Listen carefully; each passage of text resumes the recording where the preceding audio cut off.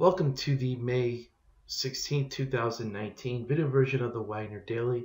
And as usual, every Wednesday, this video replaces the written commentary portion of the report, and hopefully the video offers some insight as to how we look at charts, how we set up our charts, and acts as a nice change of pace from our usual report.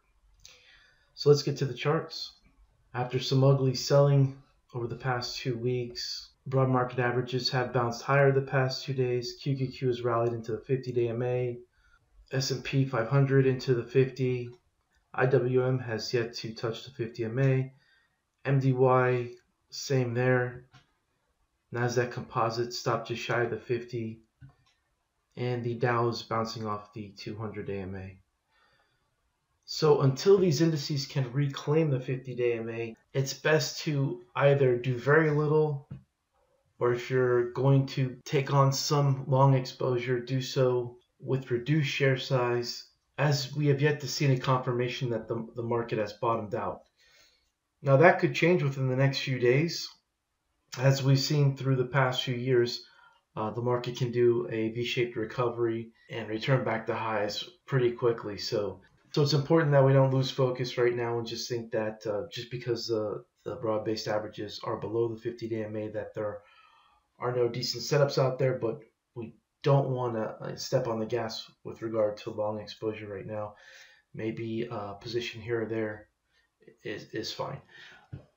On to open positions. VAV, we are long through some calls that will expire by the end of the week. So unless VAV can clear this downtrend line and push through 14 by Friday, they'll likely expire worthless. Twitter, we were stopped out of half the position beneath the swing low and the 20-day EMA right here.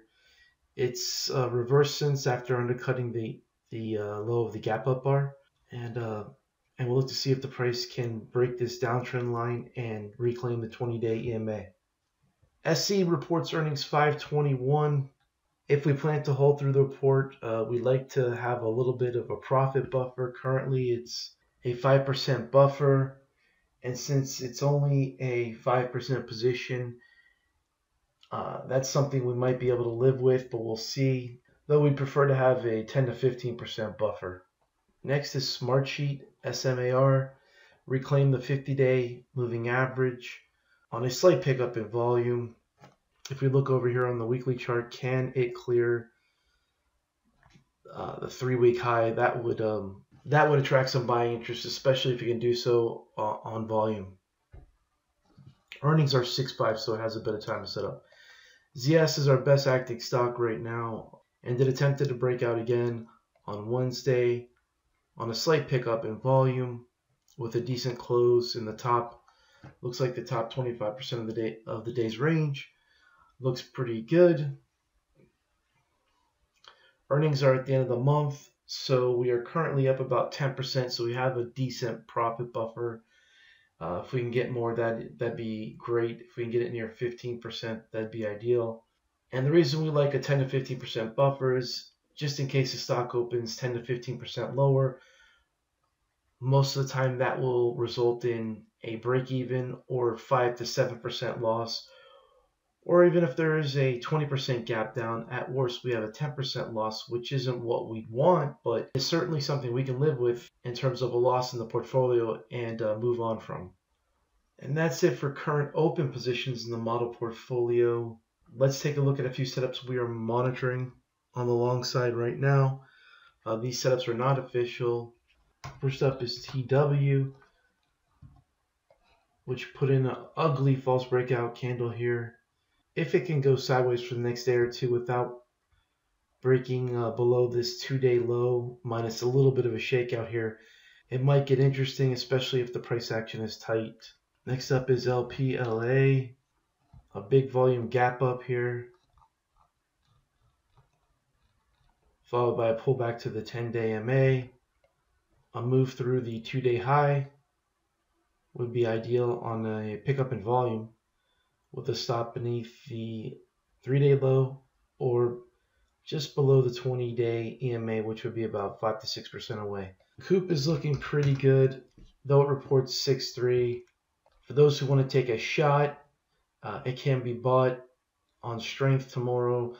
Say if there's some sort of 5-minute range on the open that stalls at 106 and then clears the 5-minute high later in the day, say within the first hour, that could potentially be bought and see if it can move out right away. And one could do that with a fairly tight stop beneath Wednesday's low.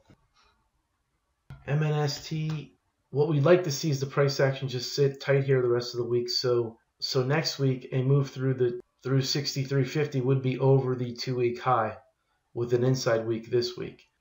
And our last chart of the night is Domo, which is a stock that's still in consolidation mode, has yet to move out off the lows of the base. But what's interesting here is it could potentially break this downtrend line and clear the 50-day MA on a move through 37.40 or so, with a stop beneath the recent swing low, so about 9% away, 10% away. Oh yeah, we also have another chart in plan right at the uptrend line here. If the price action can continue to consolidate and then break through this resistance at 40, then it could be in play on the long side, though it does have earnings on 5/28. So just a quick recap of our earlier analysis regarding the broad market price action. The market's in bounce mode right now, or appears to be, after some ugly selling action on Monday. How long we bounce, we don't know. This could be a quick recovery back up to new highs, or it could be several weeks sideways. Odds favor several weeks sideways, but again, we have no crystal ball with regard to broad market price action, which is why we take this one day at a time. Our analysis is only good for the report we put out. It can change completely the next day. And that's the way it has to be, as it's the only way to avoid trading with an opinion. Although we look at the broad market averages on a daily basis, we have to remember that in the end we trade stocks, and that if these stocks hold up even during a nasty pullback in the market, there's just no reason to sell, unless of course you're some short-term swing trader looking for a quick 5 to 10% pop. But if not, if you're sitting in stocks like SC or ZS that have held up and haven't triggered any stops, yeah, the broad market sold off sharply, but if your stock's held up, that's all you need to know. Sometimes overanalyzing the broad market averages can have a negative effect on one's ability to hold stocks when conditions turn sour. All right, that's a wrap. Thanks for joining us, and we'll see you next week.